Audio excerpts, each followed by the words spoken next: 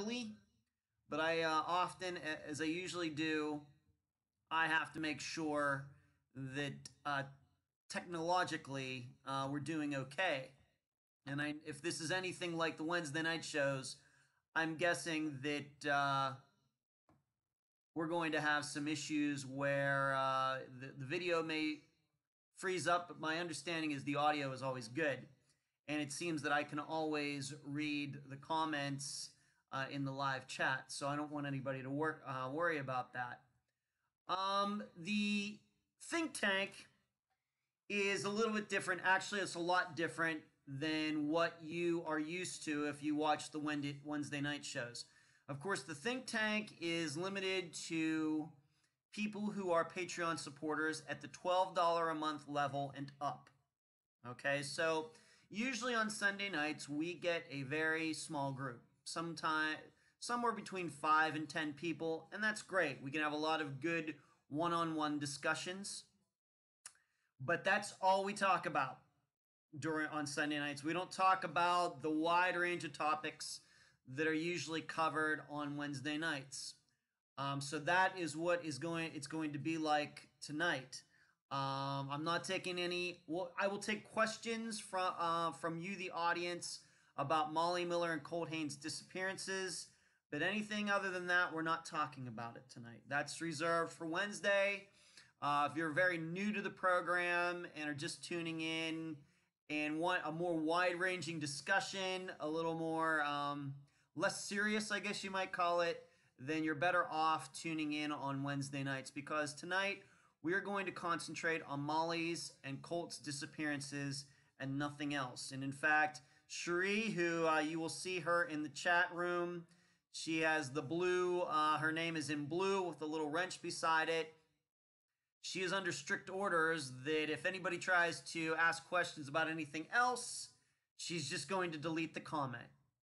Because although we do this because it is interesting and everything else, we do these think tanks because we are trying to help the guest, or the guests or the family, whoever we think could use help, and trying to figure out what might have happened. And that's why the think tank exists. Okay, so that's what we're going to be doing this evening. And we may go an hour, we may go longer. We'll just go until I think that we've covered everything that we need to cover regarding this disappearance. Obviously, there's a lot to cover.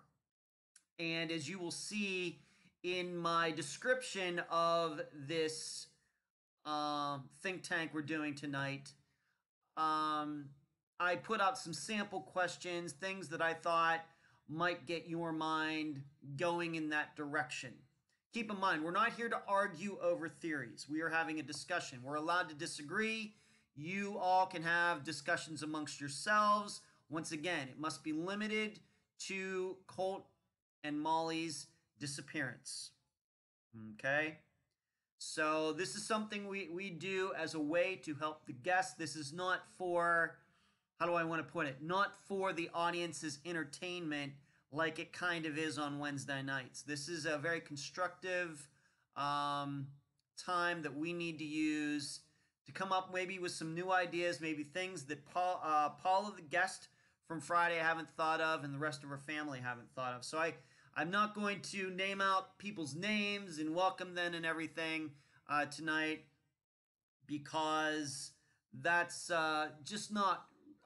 I'm going to read what people have to say about the disappearance, but I want you all to know, even if I don't mention your name, that I greatly appreciate you joining in tonight. The reason we're doing this is, of course, we're hoping that this will bring some more people to become into Patreon, to be supporters.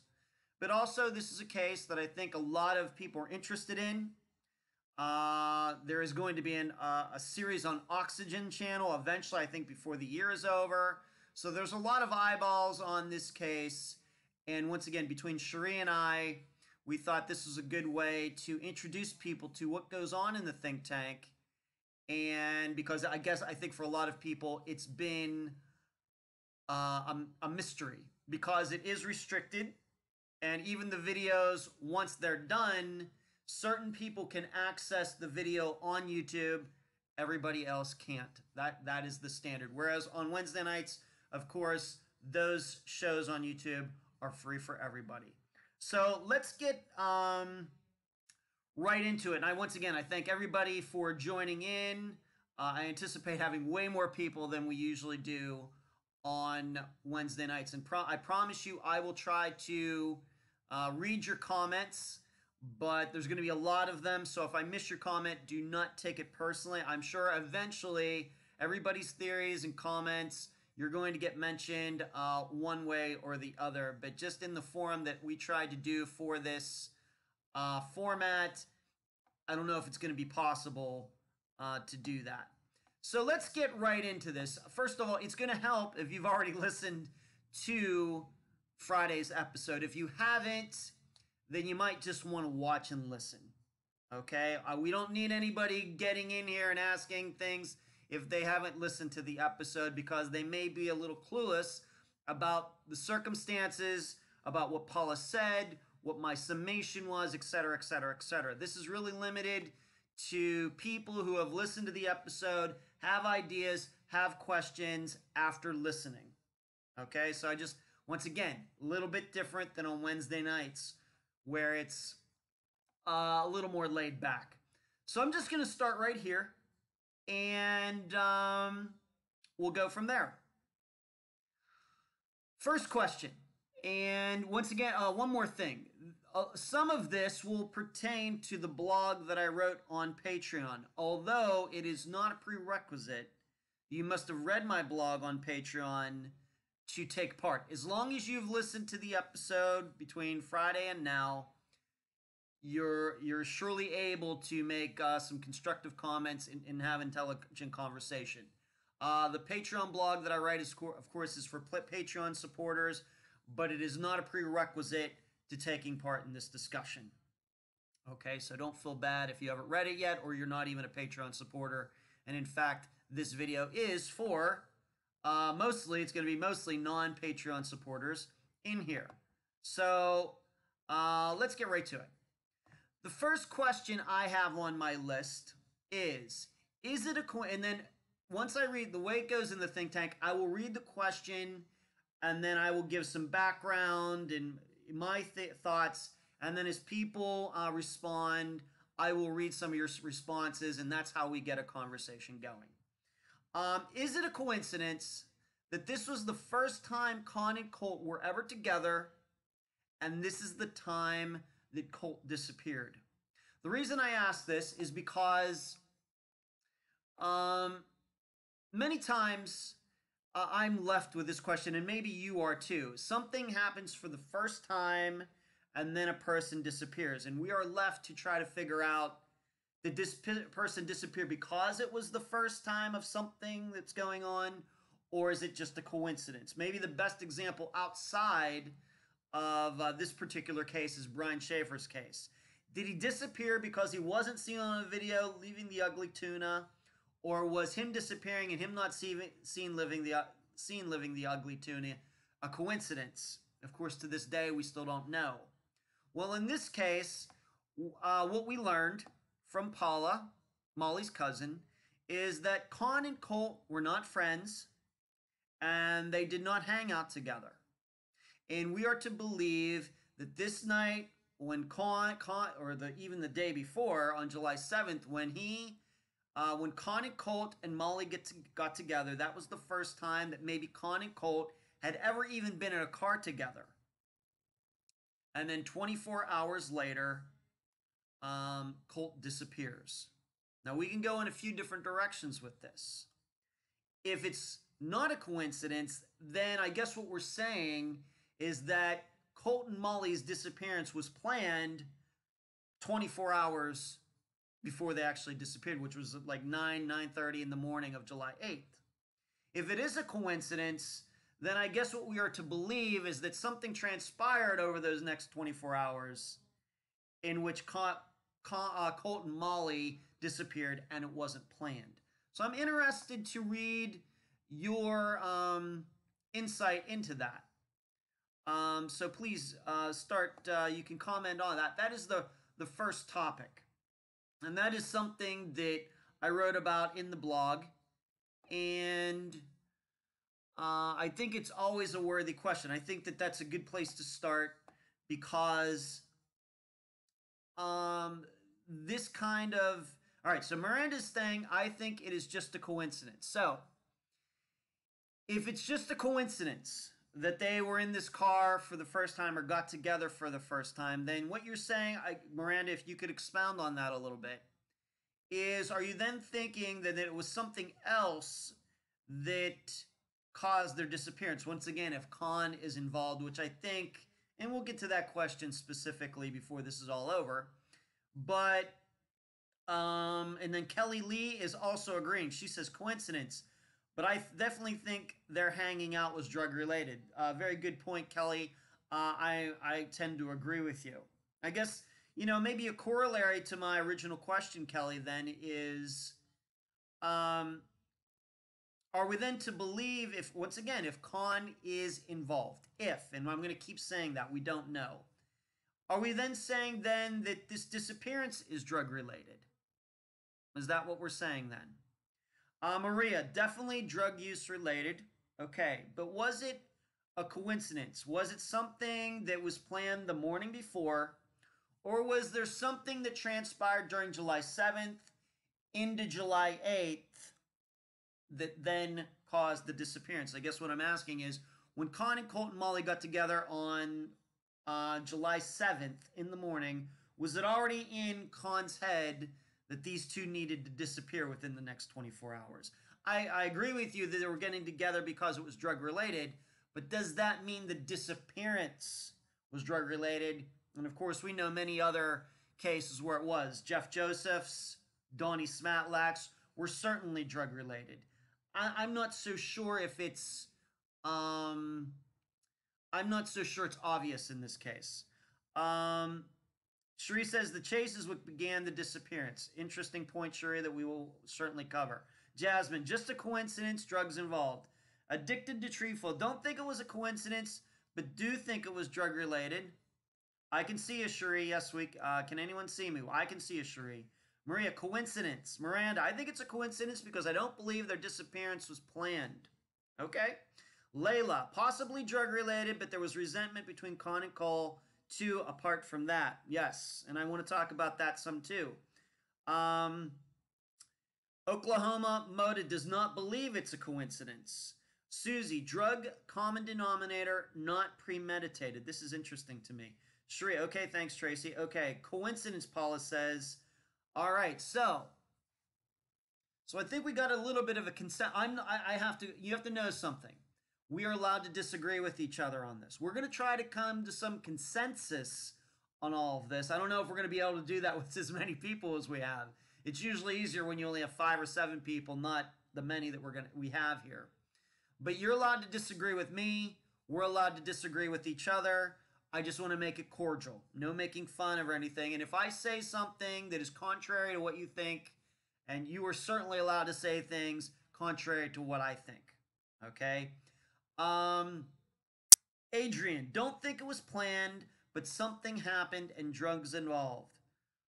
So it was a coincidence. So I guess what you're saying, that's what most people are saying. Not everybody. And I'm not even convinced that it is a coincidence. But I guess what we're saying then is there was something that happened between July 7th.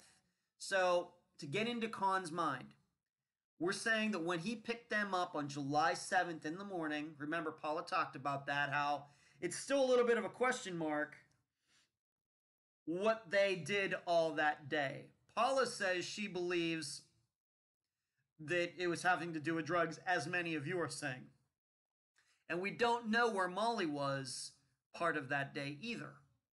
So what you're saying is when Conn picked them up that morning, he had no idea, no plans, no scheme, no scam, nothing like that regarding making Molly and Colt disappear, even though Colt and Conn were surely not friends. I think that's very interesting. Kelly, I believe the root of the entire disappearance was drugs. The guys hanging out was drug related. Her being around the guys in general was drug related, but not pre-planned. Okay. Well, if that's the case, then we need to start thinking about if it wasn't, if it is a coincidence, then what was it then during the next 24 hours that changed everything? Because if the disappearance was drug related, let's just say it was, then was it really not planned because they were going to be, doing some sort of drug business that day? What could have gone on during the day that regarding this drug business and everything that then flipped everything on its head, where Conn had the plans that, Colt and Molly would be going home July 8th, and what changed to a situation where Conn lives or doesn't disappear. Let's just put it that way. He doesn't disappear, and these two do disappear. I have to tell you, I'm not sure, at least in the interview that I did with Paula, that it's very evident what could have changed that. Oklahoma, it is juggalited. I don't know what that means, but I don't think Colt killed him. Connie doesn't have to kill somebody. I'm not sure what I mean by that, Oklahoma. Christine, I enjoy. Okay, thanks, Christine. Thank you, Layla, for those numbers. See, this is the thing that is an issue for me personally, and of course I have my own theories and things that I never talk about during the program and never will. The only time my theories and ideas come up is on the blog that I write for Patreon and when I do these think tanks. The problem I personally have about it not being pre-planned is there's nothing that has ever come up in the last, it's going to be 6 years. I mean, if you can believe it, July 7th, we are talking about this exactly 6 years to the day that Molly and Colt got picked up by Conn. Coincidence. This isn't how I planned it. There's nothing that's ever come forward and come out in the last 6 years that really you can point at a reason that Colt and Molly would have been made to disappear by anybody. This is the issue. Anything that happened during that day, into the night, into the next day, with them walking around out there, this continues to be my problem about it not being pre-planned. Okay, this, I just, maybe you'd have to read the blog, but once again, it's not a prerequisite to viewing this, to taking part in the think tank. But I think that Cherie brought up something that was interesting here.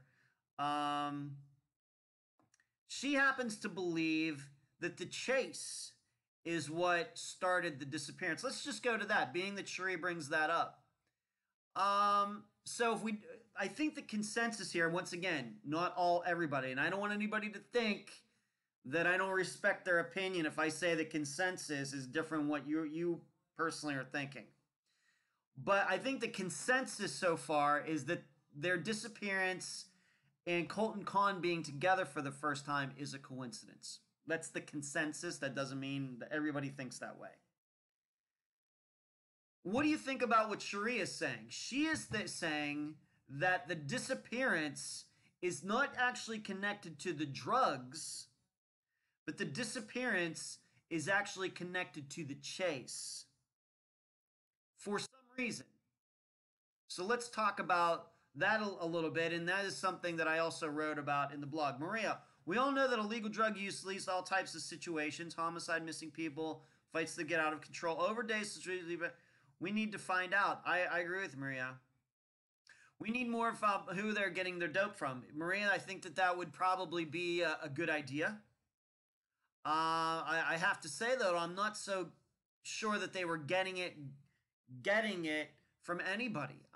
If they were dealing in meth or something like that, they could have been cooking that up at home. And in fact, again, that can be cooked up at home like crystal meth, then that's a little bit different.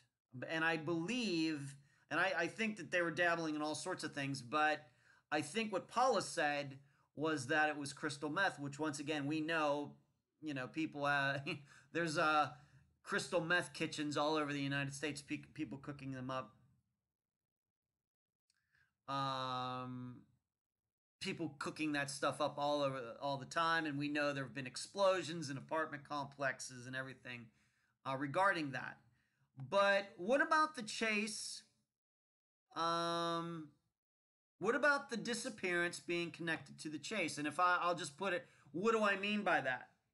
Let me just put forward an idea for all of you. And once again, it's something that I wrote about among many different ideas. And that is that Conn was going to try to pin the chase, and the car theft, which really wasn't a car theft of Sabrina's car, and the chase on Colt, and by ways of Colt, Molly. And then when that didn't work out, when they could call people to try to come find him, his plan kind of fell apart. And then he then decided he needed to do something about Colt and Molly. Just putting that idea out there. Of course, then that would not be connected to the drugs, the drug dealing. It's actually connected to the chase. And of course, now we know the Conn was often involved in chases at the time. Kelly says the chase very well could have been the beginning. Good thought. I think that's something, the reason I think we have to think about that, and I'm glad Cherie brought it up, is that, once again, regarding all of this drug stuff, we haven't heard anything regarding that. Once again, allow me to use a comparison. Let's use the Jeff Joseph case, which was about drugs. He went to Cal. If you're not familiar with that case, I would go back and listen to it. It came out in March of 2017, where he disappears, and suddenly his marijuana that he was growing in Northern California in Humboldt County, his guys that were working for him, they're all suddenly bathing in cash and everything, and then he's the one that's missing. Of course, his vehicle is still missing. Fairly obvious that they did it for monetary reasons, so they could keep the marijuana for themselves, they could sell it themselves, and Jeff wouldn't get the stuff that he actually put his money into, this work, this growing that he was doing, and they were working for him. It's not as obvious in this that there was somebody who got rich off of Colt and Molly disappearing if it was over drugs. That's what I'm saying. Just not as obvious. Addiction, I do not believe in coincidence. This is way deeper than we know. Very well could be. Kelly, could still be drug related if Colt and Molly were high when left in the woods. Could explain why they didn't know why they were. Okay, Kelly. That's interesting. Kelly, Molly had been there before Jessica. She would have known where she was. Maybe. Kelly, at least shouldn't have known the road they went down or that they were by Conn's house. Kelly, you bring up very good points. I don't know if, we're ever going to be able to explain why they couldn't direct friends in the proper direction. I don't know if we're ever going to find out why DJ, was off on Bear Hollow Road, which is nowhere near Long Hollow Road. I don't know if we're ever going to be able to explain why those four, if we're to believe them, couldn't find Colt and Molly in the daylight. Of course, it came up in the episode. I don't know if until this case is solved, if we're ever going to know why, if Molly and Colt, one of them had a phone with GPS on it, why they couldn't use it. Maybe they did have track phones, as Paula said. This is why we have these think tanks to, sort this all out. But I am enamored with the idea that this disappearance did not necessarily have to do with the drugs. Now, granted, people dealing in drugs, usually rough characters, but that it had to do with something else, mainly this chase, or it could be simply that Colt was ticked off, Conn went back out there after he deserted him, and they had an argument and something happened. Cherie, I think they didn't know where they were because they had been using meth and hadn't slept in 7 days. Okay.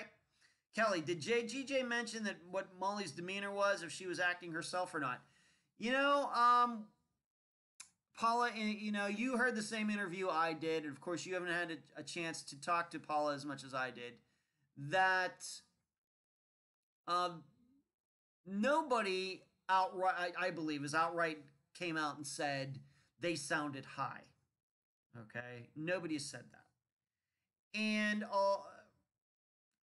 nobody said that. And being that they were calling people and trying to get help and everything, they might have been a little high, but it doesn't sound to me like they were way high and totally. They knew they were lost. They knew they needed help.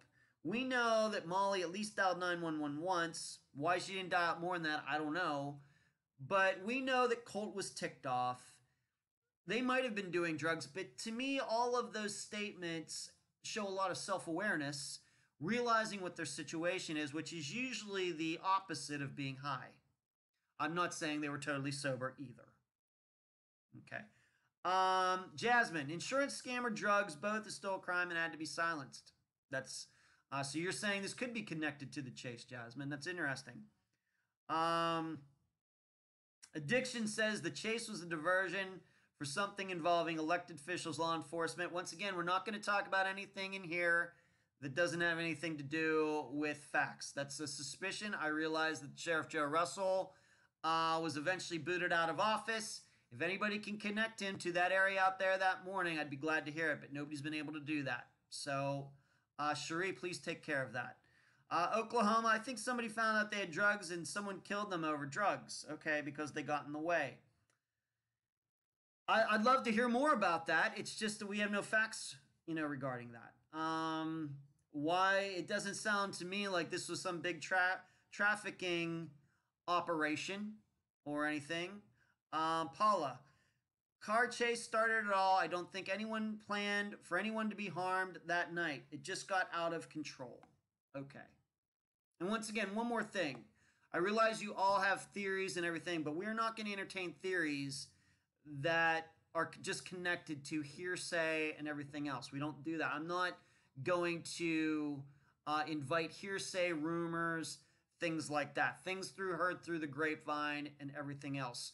We realized that Joe Russell was a crooked sheriff. Okay? We realized that he had been covering his cousin Conn Nips chases for, I don't know, maybe a couple years or something like that. Okay? But we can't, all these years later, still thinking it's a law enforcement conspiracy or something when all of these different law enforcement agencies are now investigating it. Okay? So I'm not doing that. We're not doing that here. You want to dislike Joe Russell? I understand. But unless somebody can put him out there on that morning when Colt and Molly made their last call, I'm just not going to go there. Let's move on to something else. How do you explain Bonita taking Phil Klein to a different location? This is something that Susie says they were aware enough to make phone calls to relatives. Yeah, and that's my, that's my thinking too, Susie, is that they might have been a little high, but they weren't so high that they didn't realize that they needed help getting out of these woods or wherever they were, and they were lost. Okay. Let's talk about this. How do you explain Bonita taking Phil Klein to a different location? Of course, Phil Klein is a guy that we've talked about quite a bit over the last year, almost exclusively regarding the Thomas Brown case. He has been involved in this disappearance since 2014. I don't know in what capacity. I don't know if he's been paid. Paula and I have talked about him, but not a lot. Not a lot. But in regards to the interview, are we to dismiss Bonita taking him to a different location because she just doesn't understand directions, or is there more to it? I think normally would think, well, maybe she just got confused and one road starts looking like the next, and maybe she's not from that area. I'm sure we can come up with a lot of sort of different reasons. Not necessarily excuses, but reasons.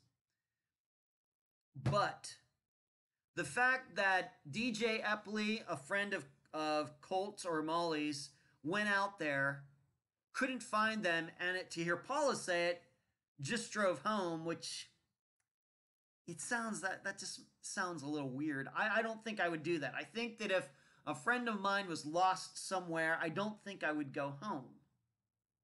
I don't think I would. So there's that.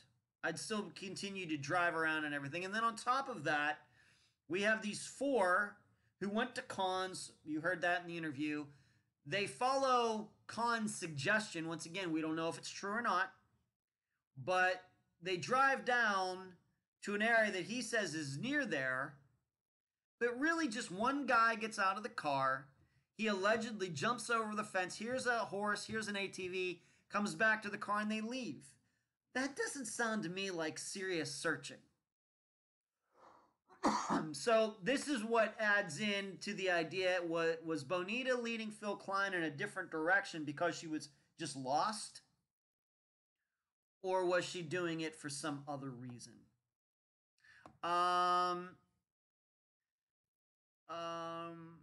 Kelly says, Bonita is a weird one. Didn't she take him there 2 years later? If I had only been somewhere once in a county roads, I don't know if I'd remember either, and I'm very good with directions in general. Joyce, this case is complicated. It all sounds fishy to me. Thank you, Joyce. Kelly, no way would I leave the area if a friend was lost, and why wouldn't you wait to see who was on the horse and ATV? These are all good questions. Thank you, Kelly. I'm wondering what the rest of you think about that. It's true. You're right. Bonita did not go. It's not like Phil Klein was with her a week later. That's true. And he didn't get involved till a year later, so it had to have been sometime after that. You know, the issue what I would have is it's not like Molly's and Colt's families are shrinking violets. They were, I think, a year later. Surely everyone knew where the car had been found, where Conn Nip lives, and all these things. But still, you know, wouldn't Bonita just kind of say, well, we went down in this area, and she would already know where the car had been found and everything? Wouldn't she know that? I think that she would, and you know, especially since she was personally involved in it. Unless, you know, she's totally, totally clueless about it. Um, Sandy R says, I don't understand why they didn't look longer and call for help in searching. You know, Sandy, I agree. I agree. I mean, we don't have any explanation as to um, why Molly only called 911 once. We don't have any explanation as to why Colt seemingly, allegedly broke his ankle or hurt his ankle, sprained it or something, and he didn't call 911 either. I mean, if they're lost and they can't direct people to their location, I don't know what an ambulance is going to be able to do anyway. But these are very good questions. Did they not want to call because of maybe there were drugs in the car or something like that? I guess we can entertain that idea. But, you know, I think that given the circumstances, I would have thought they would have called 911 more than once, but they didn't. Um, this is so. Anybody have any more insights into Bonita? What are we to make of Bonita? Did she lead Klein in the wrong direction because she did it on purpose for some reason, or did she do it simply because that's what she believed and she was just completely way off? So I want you all to think about that and discuss that. Of course, I think we've already, the next question on my list is, do you find it strange that Colt and Molly's friends didn't look for them harder? I think that the answer here is yes. I think that we are suspicious about this. I'm not, you know, maybe not that they came out. I mean, at least they came out, but that they came out, and then it doesn't seem like they really stayed out there long enough. I mean, all DJ and then the other four, they went home, and Molly and Colt were still out there. So I think what we're saying is we do find it strange. Let me see what it's, Paula. Because of Conn and his family, maybe no one had to get involved. That's it. I can accept that, Paula, but then why would go out in the first place? Maybe they were afraid. Totally understand what you're saying, Paula. Maybe of course, I'm sure in their circles they know that Conn's been stealing these cars. Maybe they're afraid of him and everything. Makes total sense. Then why go out in the first place if they're afraid? Just a question. Maybe you have an answer to that. They were just involved in a high-speed chase. I'm surprised they called 911 at all. Okay, Cherie, but the thing is that Colt and Molly were not responsible for that high-speed chase. They weren't the driver. Maybe Conn wanted them to make it look like they were the driver, which is something that I wrote about in the blog, and it's, I think, that where you were going earlier, but they don't know at that point that Conn's going to try to pin that on them. I mean, it's, in the end, it's Conn's girlfriend's vehicle. So, okay. Carrie, I shouldn't think they were able to call, but when she called 911, why didn't they send someone? They should have had her latitude and longitude on the screen from the phone ping. See, Carrie, this is Carrie. If you don't know, everyone, Carrie is our personal 911 call expert, because I think that that was her job at one time, and I love reading her insight. Well, the thing is, Carrie, the way I understand it is that it was from Molly's phone, but no, they never heard a voice. So I think they just dismissed it as some sort of butt dial or something. I think. I don't think that came out in the interview, but I'm just inferring that being that there was no voice on there, that they might have just dismissed it. Maybe. Kelly, could they get phone pings from the 4 people to see where they actually went that day? I suppose they could have, Kelly, but it's probably a little late from that now. Maybe not. Maybe. But I guess conceivably they could back then, almost for sure. Now, I don't know if those records would still be around or not, Kelly. Sandy, very strange. If it were my friends, and I would have moved mountains to find them no matter what or who stood in my way. I agree with you, Sandy. So once again, we do find it strange that Colt and Molly's friends didn't look for them hard. We're still not, I guess, I'm getting, being that we didn't get a lot of responses to this, I'm guessing not a lot of you have a lot of insight into Bonita, but that's fine. These are just sample questions. Do you find it strange that Colt and Molly's friends didn't look for them harder? This, I think what all of you are saying, a consensus, is that it's an overwhelming yes. So let's move on to the next question. Does Sabrina know what happened to Colt and Molly? Now let me just remind you of something, if you were not aware of this. The car that was involved in the chase on July 7th into July 8th was not Conn's car. It was Molly's car. And remember, that day, July 8th, she went down and filed a stolen car theft report. Okay, July 8th. She didn't wait a week. She did it July 8th, the day after Conn was driving around in her car with Molly and Colt. Okay? So, and then it was her car that Conn was driving, Colt and Molly were in it, that was involved in this chase that we now all know about. Do we believe that Sabrina knows what happened to Colt and Molly? Should we, I guess another way to put this, should we infer that she knows what happened to Colt and Molly since she was so quick to file that car theft report, even though she knew it was Conn who had her car. Yeah, Carrie is a former 911 LEO dispatcher. She says that she gets blown away by the lack of sending EMTs out. It was our policy to always do so. Paula, would young people be as alarmed about the situation as we all would have been? All of us would have kept searching. You know, Paula, that's an interesting question. Maybe kids just don't take these things as seriously as adults do. Maybe people with kids, etc. Paula, maybe I don't know how all old of you are, and it's none of my business. I'm 48. It very well may be that way. It very well may be, and being that they were all friends, and meaning they all might have kind of been in the drug culture together a little bit, maybe that could add to it. Paula, I think that's a really good point.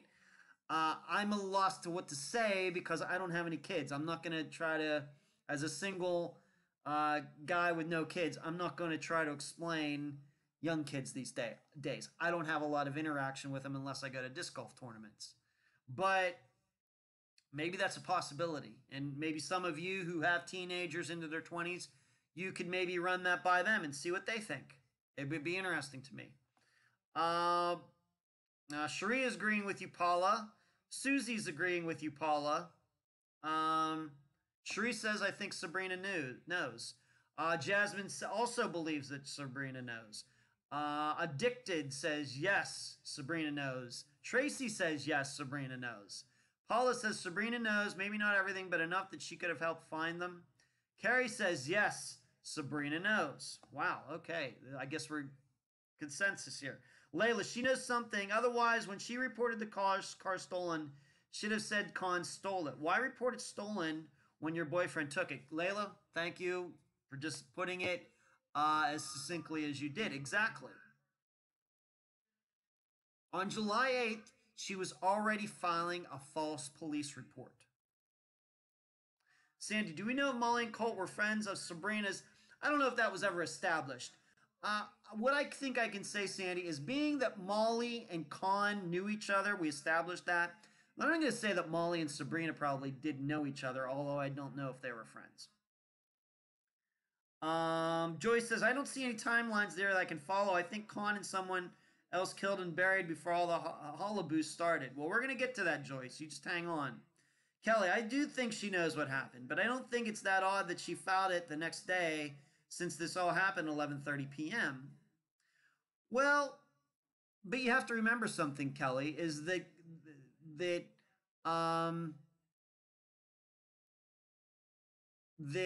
it seems, once again, to understand the timeline the way I do, that Colt and Molly's last phone calls, which were around 9 something, remember, we talked about that.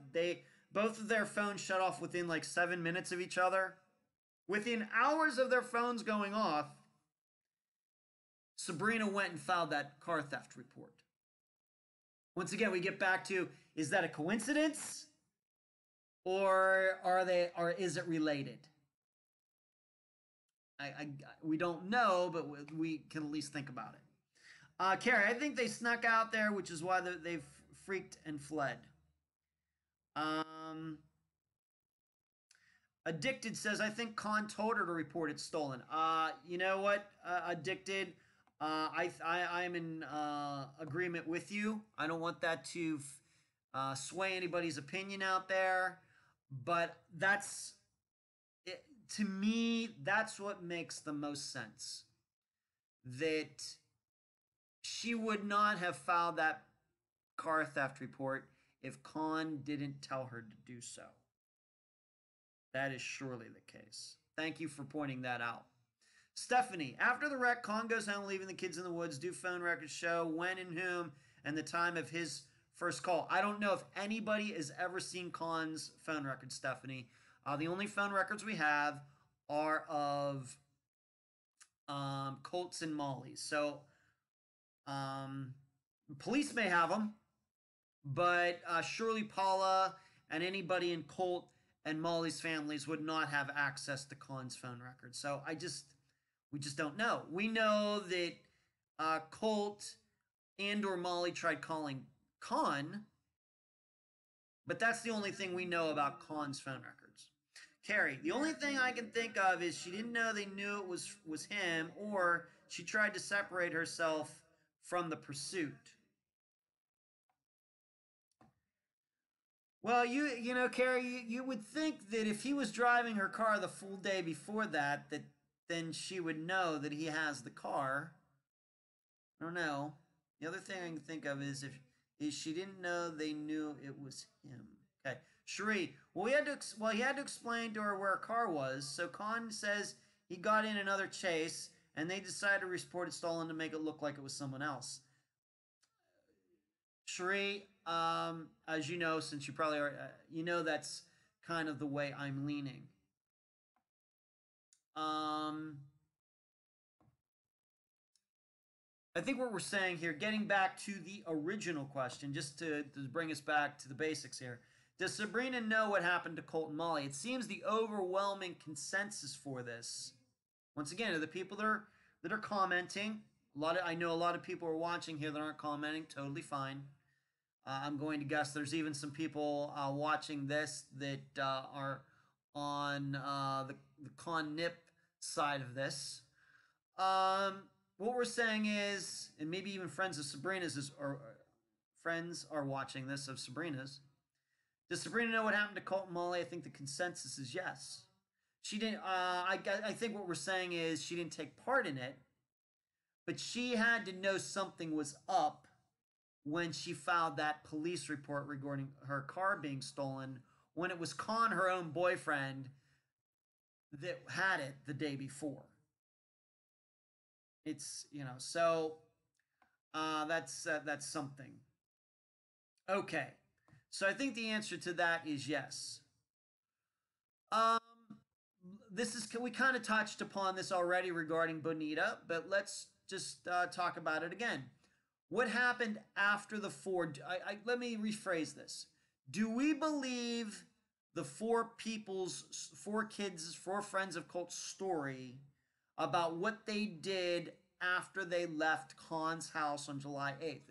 If you want me to get more explicit with it, of course, Colt called them. They all get together. They go over to Conn's house. Colt is on the phone, I think, with Rob. Rob hands the phone to Conn. So at this point, Conn's at home. Colt and Molly are still lost out in, you know, not far away, within 2 miles of Conn's house, but they're out there and they don't know where they are. Then the story is that Conn told Rob, remember where we ditched that Mustang, which brings in a whole different thing. Why would a friend of Colt's, know where Conn ditched a car? So there's that. So, and then Rob goes, oh yeah, so they all get back in the car and then they go there, and then that's when Rob says he gets out of the car, goes out of view of the other three. Now, why the other three didn't go with them? This is why I'm asking you, do we believe this story? Do we believe a story that Rob got out of the car, the three others stayed in the car, he hears an ATV and a horse, goes back to the car? Could we entertain the idea that he actually did see who was on the ATV and who was on the horse? Do we believe that entire story? But the cops already knew it was Conn because they said he was headed to the road he always went to. You know, Kelly, I've thought a lot about this. Okay, and I know that's what Paula said, but I'm not sure that that makes total sense. Kelly, I gotta tell you, I'm not saying Paula's lying. I think Paula's telling the truth. I think there may be a bit of revisionist history going on here that I don't know if I have a long enough time to think about. But you're right. Allegedly, the police said he's headed to the road he always went to. Well, if that's the case, then why didn't the police just go there and stop him? Why didn't they go? If they knew it was Conn, Why didn't they go to his house that night? Now, I know it's the sheriff and the cousins and all that. You know, I know all that story. I know that. But if they were so sure it was Conn and they were trying to stop him, if they seemingly knew where he was going and where he lives and everything, why didn't they just go wait at his house? See, I think this is a little bit of revisionist. I've convinced myself, once again, me personally, you do not have to think like I do. I've convinced myself that they didn't know that it was Conn driving that car. They ran the license plate and knew it was Sabrina's car, but I'm not sure they knew who was actually driving the car. I've convinced myself of that, even though I realized that what Paula said. Addicted, maybe that's a fake story after all. Regarding the 4, yeah, it does sound a little shaky, Addicted. That's why I brought it up. That's why I'm asking all of you. We have Bonita leading Phil Klein off in the wrong direction. We have only Rob getting out of the car. We have them seemingly stopping. They're ceasing, I should say, their search after this. Cherie is saying, no, I don't think that happened. Cherie is doubting the story of the 4 of what they did that morning. Bree says, maybe Conn and Sabrina killed Colt and Molly and made this story up. I'm not even sure what, I mean, this whole story, Bree, you're going to have to expound on that a little bit. Carrie, from experience, they probably did know who was driving it. They probably knew it was his girlfriend's car. I guarantee they ran the plate. Okay. Paula, that story about the horse and the ATV just doesn't make sense. Half-hearted attempt to search. So I think what we're saying here is we have doubts about that too. And it's not just because we're not necessarily suspicious people. I think what we're saying is that who we think we are, and once again, I think all of us here, most of us maybe are of adult age, maybe 30 years old and up. And if there's younger people in here, that's great too. But I think what we're saying, that we as adults, our suspicions are that these teenagers and early 20-something-year-olds are telling a wives' tale about this. Okay. But Bree, please expound on this, made this whole story up. I think I need to hear more about that. Carrie says they're not going to Boss's house in the middle of the night to arrest nephew. Well, remember, Joe Russell was his cousin, was Conn Nip's cousin, and Conn did not live with Joe Russell. And if they're so worried about, if they knew it was Conn in the car, and they know that Sheriff Joe Russell and Conn, are related, then, this is something that I still don't understand, and I don't think, I have to admit, I don't think that I got a very, I didn't push that. I'm not saying that she didn't do a good job. I think Paula did a great job. I didn't maybe push that as much as I should. If they're going to just let Conn go and not do anything about it, then why do anything about it at all? Why follow him at all? If they knew that this was him and everything, why do anything? This is something that I can't figure out. Layla, maybe the horse and ATV weren't searching. Maybe they were disposing of bodies. Layla, that's possible. But unfortunately, we don't know who was on the horse, who was on the ATV. And allegedly, Rob didn't see it either, if we're to believe him. That's very... Where was Colt's car? I think Colt's car was at wherever it was the morning of July 7th when Conn picked him and Molly up. That's where Colt's car was, Joyce. Carrie, to me, the horse ATV scared off kids who probably knew the riders would be armed, and riders would have advantage, especially if they snuck onto property. Okay, so Carrie's kind of going the opposite direction. She's kind of saying she could see a situation where they could be scared off if they were someplace that they weren't supposed to be. Okay.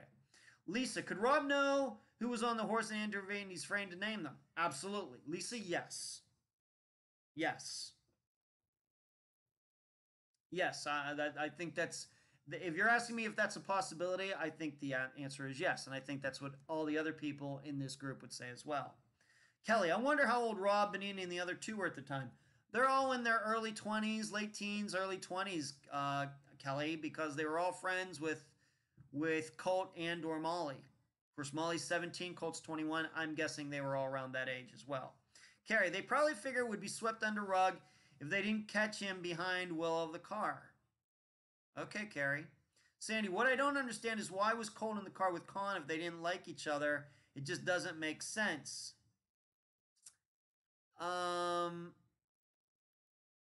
Sandy, that's something that unfortunately we just don't know. We just don't know. And 6 years later, even the people who know, as the best Paula could do was that Colt thought Conn was going to help him with some sort of drug deal or something. That's the only thing we still have after exactly 6 years, Sandy. I don't know. I don't know. And as I stated earlier, what's even more confusing to me is that Colt is calling Rob, who must be a friend, but then when Rob gets to Conn's house, Conn says to Rob, remember where we dumped that Mustang? So it seems at some point Rob was involved with Conn in some sort of disposing of a stolen car. I don't know. And then this is what then leads to the suspicion that Rob isn't telling the truth about hearing an ATV, and a horse, when he is the only one to claim that, when it's clear that he and Conn have some sort of prior relationship having to do with chases and the police and everything else. Carrie, that blows me away too, Sandy. Yeah. Cherie says drug users all run together at some point. Well, Cherie, that may be true. But it seems to me, though, that Conn was involved in drugs, Colt was involved in drugs, but they weren't friends and didn't hang out. So, but I can't disagree with you, Cherie. Unfortunately, none of us, I think most of us here, maybe none of us here, or very few of us here, knew Colt and Molly personally. So I don't know. Layla. So those previous stolen cars, does anyone know if they were reported stolen at the time, found, or were owners recompensated for their loss? Layla, yes, I think we mentioned that in the interview. Layla, Paula said something, I thought, about how those cars were not found until like a year later, like 2014. And by that time, and they were all cars that had been stolen before Colt and Molly disappeared. So they had been missing for quite a while. And I think by that time, the owners of those cars had already been compensated for their losses. Now, it very well may be that there was some sort of large insurance scam going on here that involved Conn working with these owners. I don't know. But my understanding is those people eventually were compensated through their insurance companies or wherever for the thefts. Yeah, but Cherie, yes, drug users all run together at some point. The issue is why were these two? Once again, I don't. Is it accurate to call Colt a drug dealer? Was that his only job? I don't know. We know that he dabbled in selling drugs. He was a drug seller. And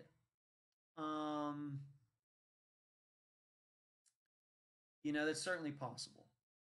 Layla, that's why I was wondering, some kind of scam. Very well could be, Layla. Okay. So we do find it strange that Colton, Molly's friends didn't look for them harder. Does Sabrina know what happened? I think the consensus is yes. What happened after the four left Conn's house on July 8th? I think that what we're saying is a majority, I wouldn't say it's necessarily a consensus, but a majority of us, we the group, feel that maybe that story isn't 100% accurate. Of course, on top of everything else, we know Bonita was in that group, took Phil Klein in a different direction. Let's just entertain this.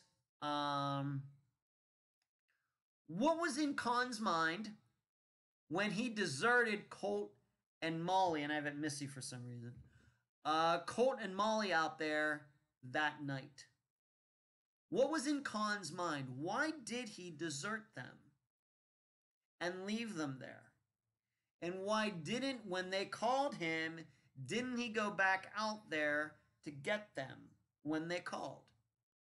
Why didn't he, when he left that car there, why didn't he go get them and bring them along and just leave the car there without anybody there? Any insight into that at all as to why, um, let me just maybe put some possibilities. Did Conn just think, they'll find their way out of here and, we'll hook up later sometime to, laugh about what happened? Did he leave them there because he was going to try to make it look like they were the ones who stole the car? Did he take off? Did he think that they were behind him? And then he gets to his house and they weren't with him and didn't feel like going back out. And he figured by the time I go back in there, they'll be gone. Because, once again, being that we know Molly and Colt's phone records, all the calls, I believe, were going out from the phones. I don't believe there's any news, at least nothing that Paula has ever told me, that Conn ever called them to say, hey, did you find your way out of there? Hey, where are you? Hey, I thought you were following me back to my house. Nothing like that. All of the calls between Colt, Molly, and Conn were of them calling him, not him calling them. So once again, I come back to what was in Conn's mind when he deserted Colt and Molly out there that night. Carrie says he deserted them to save his own booty. Bree, like after the car crashed. Yes, like after the car crashed. Addicted says because he was selfish. Good a reason as any. Or self-absorbed, I should say. Selfish works for me, Addicted. Paula, I'm not sure he really gave them another thought once he walked away. Okay, we're going to come back to that, Paula. Layla, if he hadn't left them there, they could have disputed the stolen car story that Sabrina told the cops. Okay, Layla, I like your thinking there. Carrie, who was DJ for Molly to call him 33 times without there? He was obviously a friend of Molly's. I mean, maybe that's obvious. DJ Epley was a guy that I think was one of the first people called.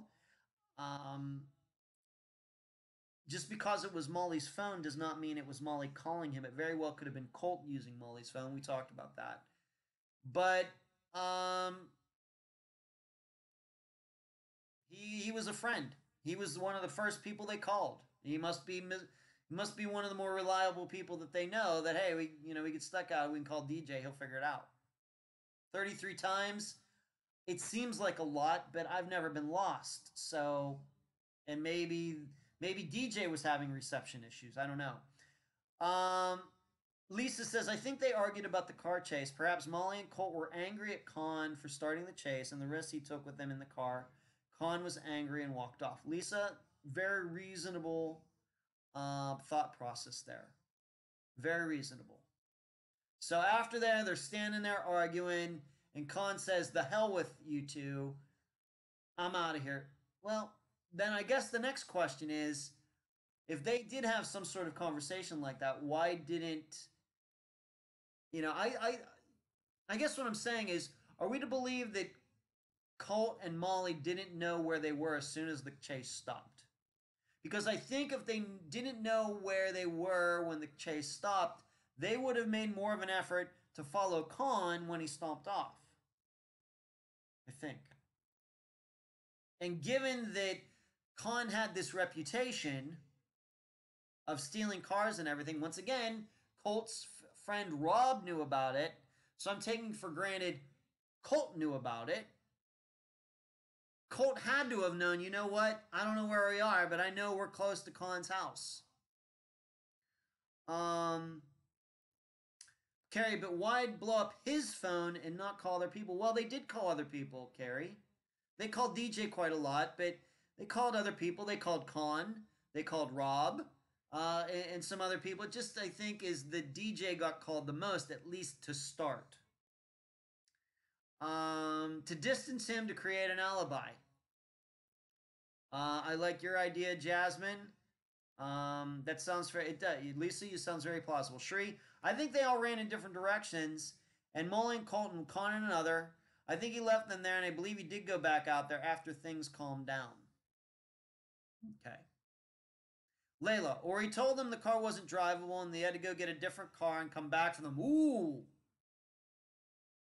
Layla, I like that idea a lot. Something I hadn't thought of. Maybe he did tell him, yeah, I'll be back. Yeah, I'll be back. And then he doesn't come back.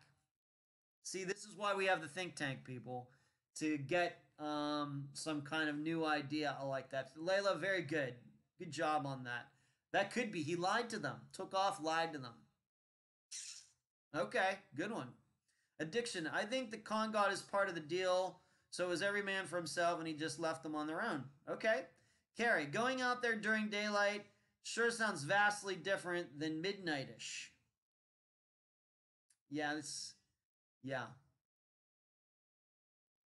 Layla, but then how long before they'd realize he wasn't coming back when they tried calling him and he didn't answer? Right. I think that makes sense too, Layla. And then they start calling all of these other people. It very well may be that Conn lied to him, and Conn does sound like a very good liar. Billy, one thing I can't seem to let go of. Why did two girlfriends later state that Molly did them wrong dirty?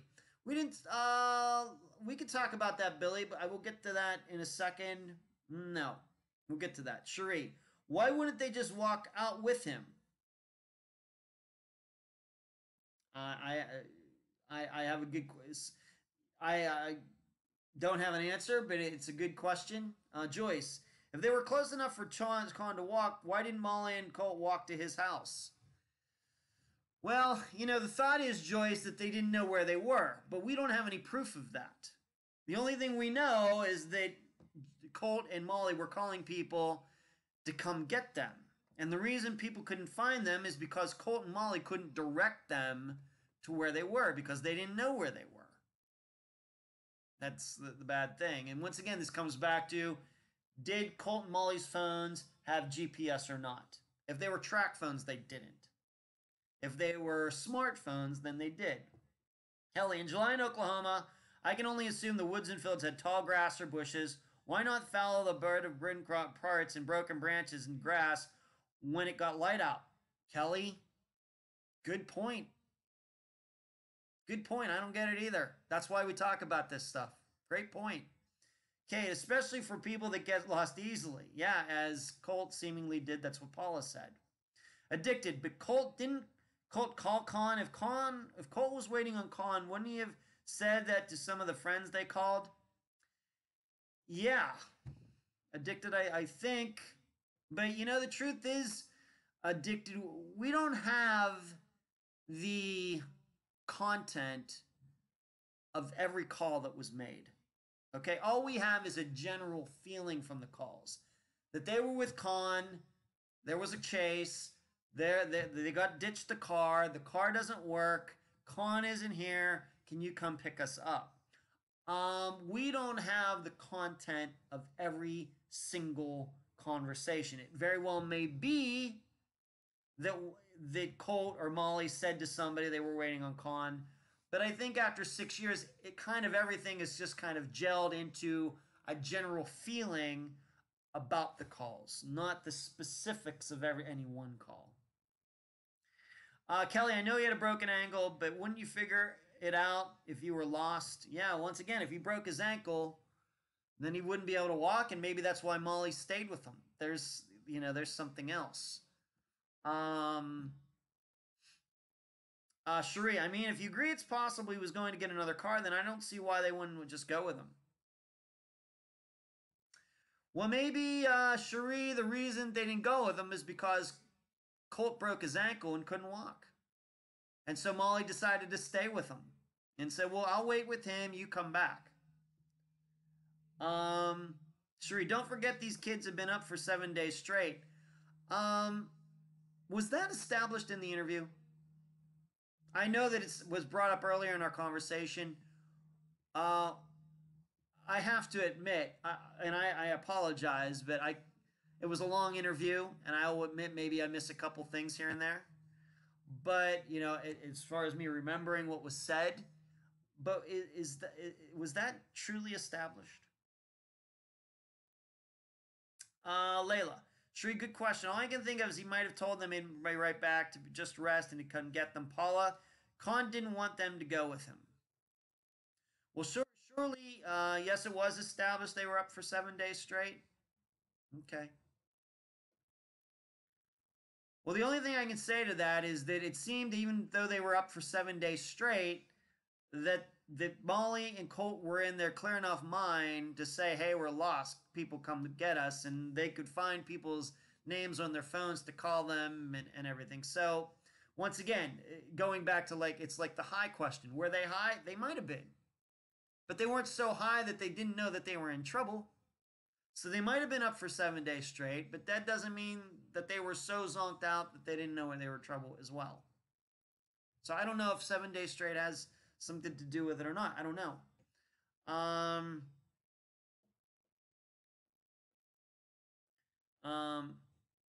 Yes, Paula told us Jessica said that. Well, here's the deal. Is Jessica believable? If, that's Paula said that, but it's not like Colt or Molly told somebody, that's believable. We have to remember, we don't know what makes Jessica tick. She disowned her own text. I think that was I think we established that in the interview. It may be true. Maybe she's telling the total truth. Absolutely possible.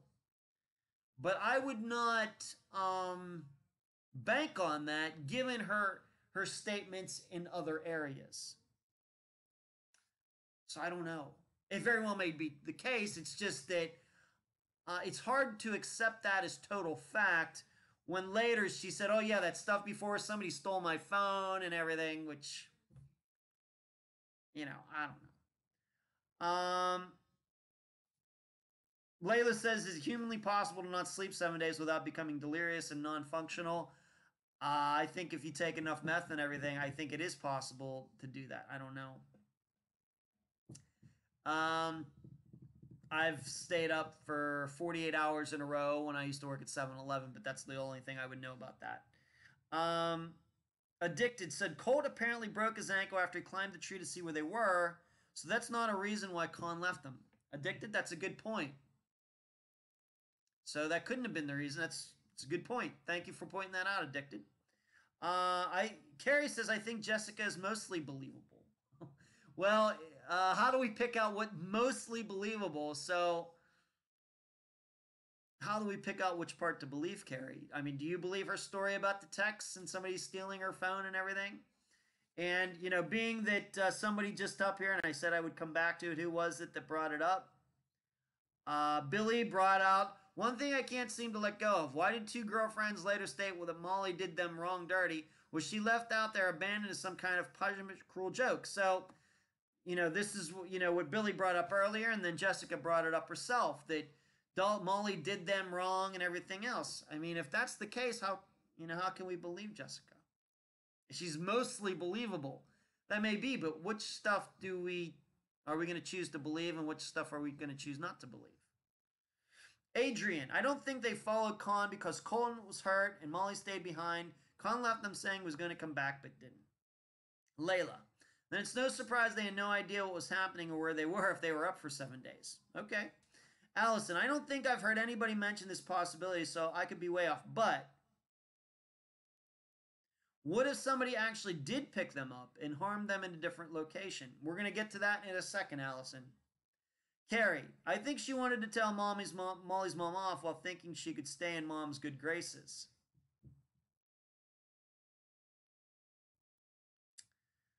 I don't know about that, Carrie. I think it's possible. I'm not sure I want to believe anything that Jessica said at all. I guess let's just keep it to this. Being that Jessica would say that and claim that, I don't know if we can believe the 7 days up without any sleep at all. If it's coming from her. If it was coming from, somebody else that didn't pull the things that Jessica did, I would be more inclined to believe it.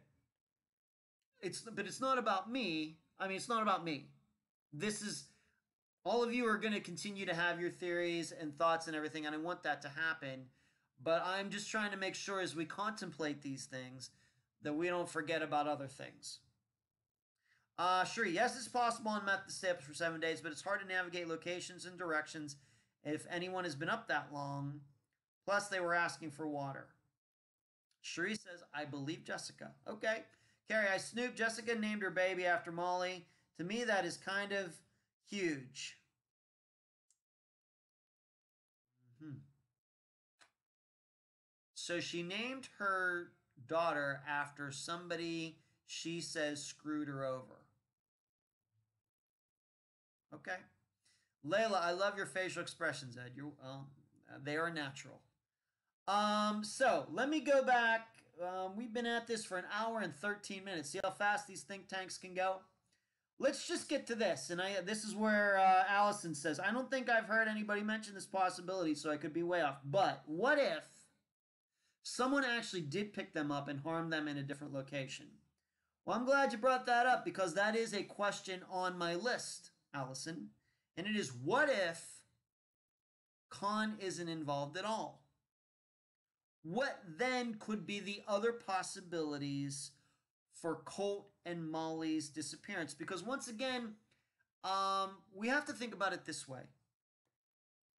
There is proof that Conn was at home, let me see, and Colt and Molly were still alive. Okay, we know this because of the phone calls. We know this. We know this to be a fact. Okay? And then the four drive from Conn's over to where maybe Colt and Molly are. Somewhere in there is when their phones went off. So Conn would have had to have been very quick to go out there himself to get Colt and Molly. And he would have had to have done it without being seen, without being heard. And then would have had to have done something to both of them himself, dispose of them, etc. Okay? I'm not saying it's impossible, but it certainly seems like he would be threading a very tight needle there. Kind of walking on a tightrope above Niagara Falls, no net below. It's possible, but very risky. So what are some other possibilities? Not that Conn's not involved, but that Conn didn't go out there after the four left. What if he stayed at home? What are the other possibilities? Sandy says, Jessica did tell Molly's mom that Molly was in danger, but never went into detail.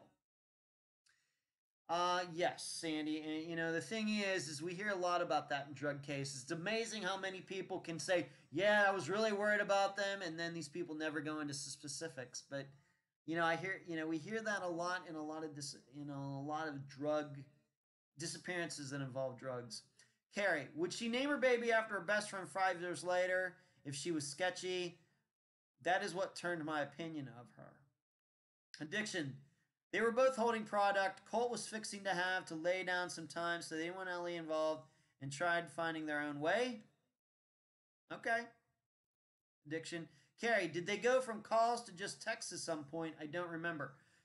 It was calls immediately to the phones being off, Carrie, once again, the way I remember it. Addicted. Could those four really have found them and everything said after that was a lie? Addicted, that's a possibility. It is. Yes. I don't know if I necessarily believe that, but given the facts that we know, yes, addicted, it is possible. Cherie's saying what else is another possibility? That Molly and Colt died out there by themselves. Then the issue is, why haven't they been, of course, then the thing is, why haven't they been found? And we have to remember something, that their phone pings put them in the area where the car was eventually found. So it's not like, um, they were miles and miles away, and everybody was looking in the wrong location. It seems that the it seems that Colt and Molly were in the exact location where the car was. The problem was they could not direct DJ or anybody else to their location. But their phones proved that they were there. So once again, getting back to my a question here. What if Conn is involved in all? What could then be some other possibilities? Conn would still be involved. Is it possible that he got someone else, maybe 2 other people, 3 other people, to go out there to find Colt and Molly instead of himself? Of course, we haven't talked about his Uncle Colby, who sounds like a very suspicious guy. Maybe he had some friends. It was near his property. He could go out there and maybe do his nephew a favor. Carrie, but didn't someone else, Conn, have their phones? No. I don't know where you got that, Carrie. No. Colt and Molly's phones have never been found. Carrie got they called people up till phones died. Well, their phones might have died, Carrie. All we know that they went off. We don't know if they died or not. They could have been shut off and the batteries taken out of them.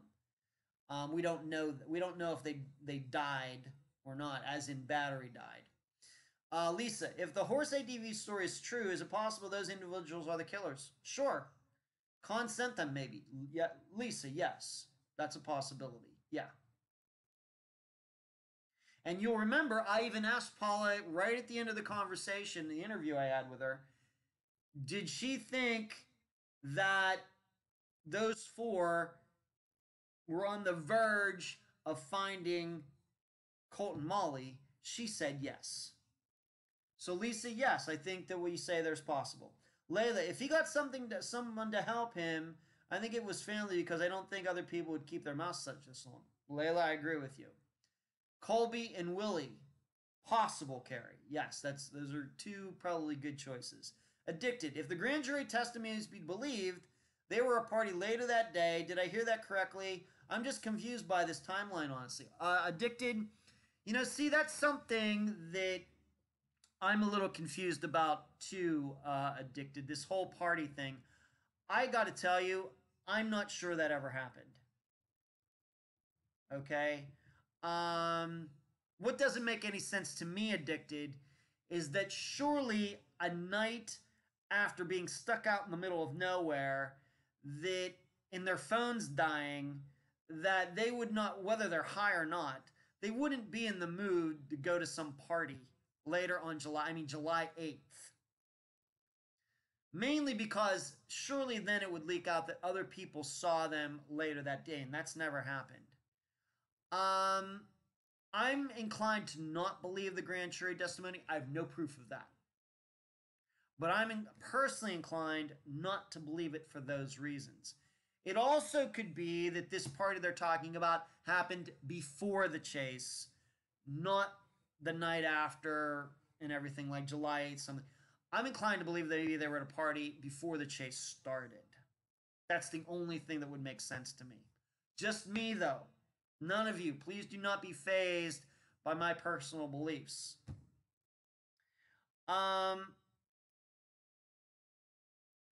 Sandy, my problem is if they didn't have anything to hide, why not let Paula or anyone search the property where the car was found? Suspicious to me.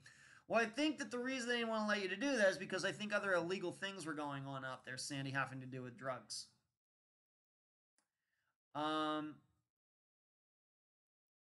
Yeah, the timeline is him saying, Addicted saying, I don't know if you're here or not. None of my business. I'm just confused by this timeline, honestly. And yeah, and I think the reason we're confused by it, Addicted, is I think because it's because of Nip. Conn Nip. Trying to confuse it. I think. Kelly, could the party have been where they left from before the chase? Yes. Was it ever established where they came from? You know, and that's the thing. I don't remember there ever being established where this party was that's mentioned in the grand jury, which once again makes me suspicious that it didn't happen. Carrie saying maybe the same day. Carrie, no one knows where Polly was dropped off earlier in the day, so that could be that. Sandy Paulus did say they were at a party at Sabrina's house that night before the chase. Well, there you go.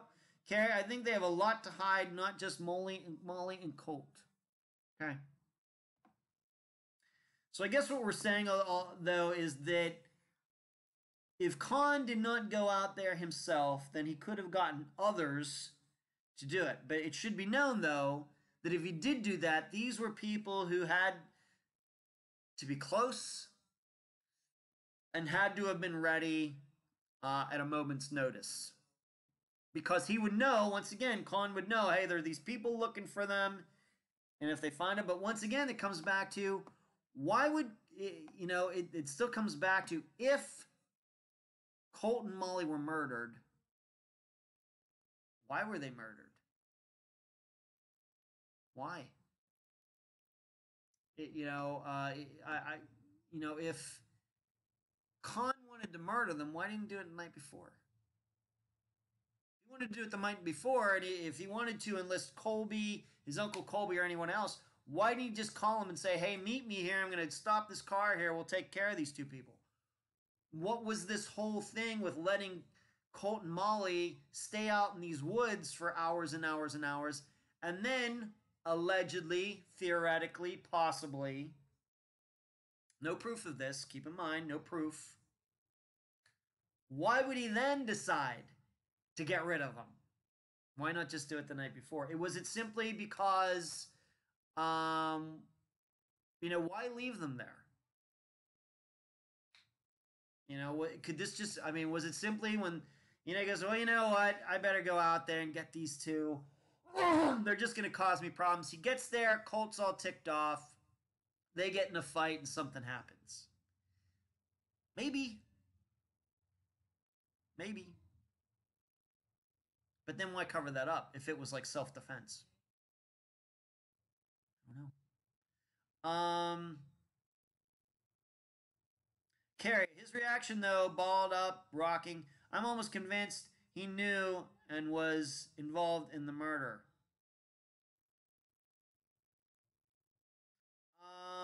Addicted says, could it, I'm going to show this. Addicted, could it have something to do with her apparently being raped at the party and Colt came to her defense? It could, once again, if the party happened, I'm inclined to believe it happened before the chase. So once again, if this stuff happened before the chase and somebody wanted her to keep her mouth shut, then why wait till 9 the next morning to do that when you could have done it out the middle of nowhere at midnight? Carrie, did they get to his house? Altercation happened, but was disposed back out there.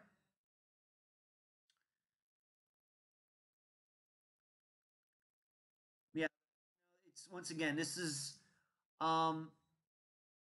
we just, you know, I guess what we're saying here is we're all a little stumped. It seems we're stumped because it does seem, let's just put it this way. I think 99.9% of us believe that Colt and Molly are dead. They're dead because somebody killed them. Okay? We don't know who that is. We have some ideas, but it could be somebody totally different. But if the people who were mentioned in the interview had something to do with it, we have a hard time understanding why they were going to kill them. Why not do it the night before? Why let Colt and Molly call all these people and everything else, and then go back out there and do it when they know that other people are looking for them and they might all get caught up, and be seen. It's hard to understand. I think this is the main part, given that this case seems to be getting better and better well known. Of course, there's going to be a series on it. This is the part that I think causes people to be compelled by this. They can't get it out of their minds. because you had these two people trying to call for help for 9 hours. Nobody found them, and then they disappeared. I think that's the reason. I believe he got there and they were already dead, and he covered it. Let me just put in some names here for you, Cherie. I believe Conn got there and they were already dead, and Conn covered it up.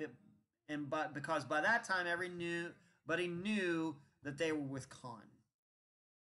That's interesting, Cherie. Okay. Layla, maybe Conn left them out there without water, etc., to die of natural causes, then disposed of them somewhere on his property, so if they were found, he'd be less likely to be implicated. Yeah, well, the thing is, Layla, a human can go without water for 3 days. So leave them out there for 3 days, maybe. I know that they were allegedly on drugs, and maybe they'd been up for 7 days and everything else, but I think waiting for a 17-year-old and a 21-year-old to die of natural causes out in the middle of nowhere. Maybe. I know many people agree with me, though, and that's okay. We're allowed to disagree with people. And Layla says, honestly, Shuri, I have no idea what to think. Me too. So when I say these things, I'm just thinking out loud, as I'm sure all of you are doing too.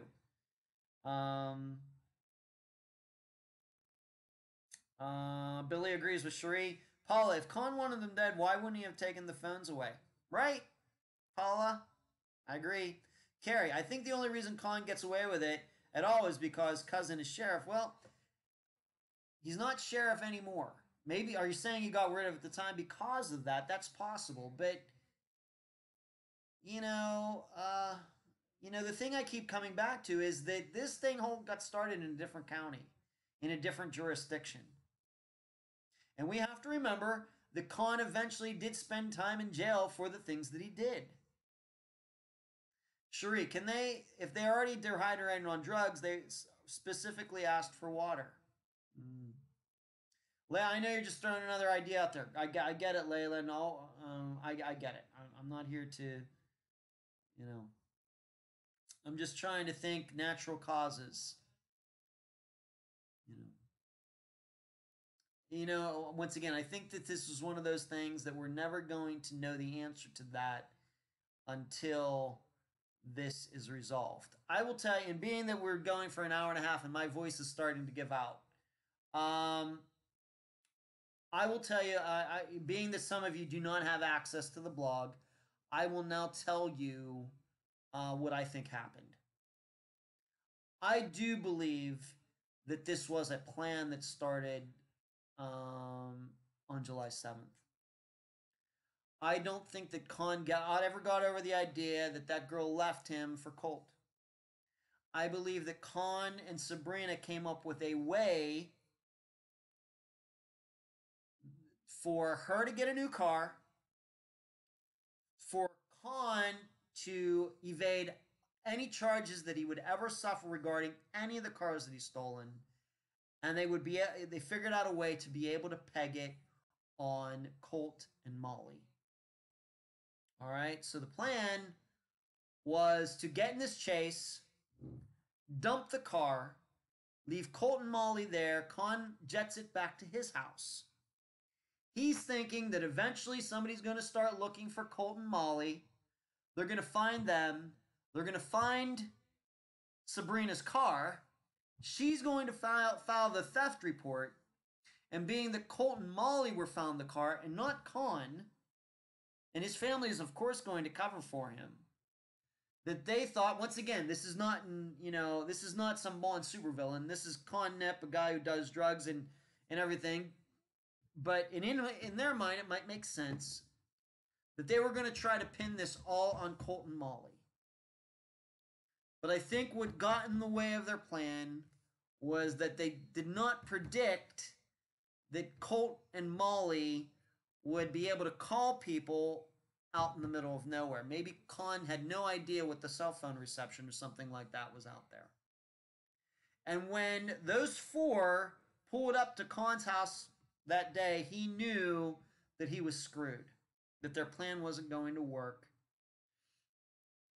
He knew that if Colt and Molly were to get to talk to the police or anybody about all of this, that he would get in trouble, and of course Sabrina would get in trouble because she's filing that theft report. The Conn says, you know what, I have to protect myself, I have to protect Sabrina, and I have to get somebody, and we're going to go out there and take care of these two. Because the fact is this, if that happened, it worked for a while. It worked until Sabrina got charged with filing a bad theft report, and then, of course, everything that came from that. That is my personal theory. I believe this was a scam that started on July 7th. Once again, just my theory, given what I think I know about the facts and what I know about the people. Why didn't Conn just kill them initially again? Because I think that he wanted it to be blamed on them. I think he wanted Colt and Molly to know that he fooled them. All right? And I think that if they were to end up dead and missing with the car, that he knew that the car theft story wouldn't quite work as well. But if you have two people who are still alive and everything, that's different. Have the bodies been found? No, nobody's been found, Joyce. Kelly, has a warrant for the land ever been served? Well, the cars that were on that land, the stolen cars, were found and they were dragged out, Kelly. I feel there's enough evidence for a search warrant of the land. Well, they were out there. They didn't find anything. Allison, they wouldn't have been able to keep their phones if they were left to die from natural causes. Also, they wouldn't have been left so close to people. Jasmine, I agree with you, Ed, but I don't know if natural causes or murder. I honestly don't know. Okay. Well, we're going to have to leave it at that. We've been going for an hour and 35 minutes. My voice is giving out. But if any of you want to know, this is what these think tanks are like every week. It's usually a lot less people. Usually we only have 5, 6, 7, 10 people in the group, not as many as we have tonight. But if you would like to be a part of the think tank every week, please sign up on Patreon at the $12 a month level or above, and you automatically get access. Think tanks are always at 7 p.m. Eastern every Sunday evening, so you can kind of clear your schedule for it, or if you miss it, you can listen to it afterwards on the unlisted link that all Patreon supporters get that the public does not get. Okay? But if you thought this was fun, if you thought this was interesting, if you want your ideas to make their way back to the guest, the way to do that is to be part of the Unfound think tank. This is the only program, Unfound is the only program out there that does something like this, where we really get down into the nuts and bolts of every disappearance. And on top of that, these ideas, these thoughts, these feelings make it directly back to the guest of the program. If that's something you'd like to be a part of, please sign up on Patreon. But I'm going to be going. Layla, I'm glad you had fun. I don't know what to think of the backpack and the shoes. I don't know if it's ever been proven to be connected to the disappearance at all, Kelly. Paula, thanks for letting us get into. I'll be signing up as soon as possible. Paula, it'd be great to have you. I'm going to go now. Thank you so much for joining in this think tank. This think tank will be available to always. This one tonight will be free on YouTube. Of course, the rest, until Cherie and I decide to do this again, will all be private. And you will have to be a member on Patreon to take part. But this one in particular, if you would like to go back and read the comments and watch the whole thing, an hour and a half of it, you will be able to do that all the time, because this particular one will always be free. Thanks a lot. Addicted, Allison, everyone, thank you so much. I'll see you on Wednesday night when we'll go back to the, of course, what we always do on Wednesday nights, talking about a whole bunch of different things. Good night.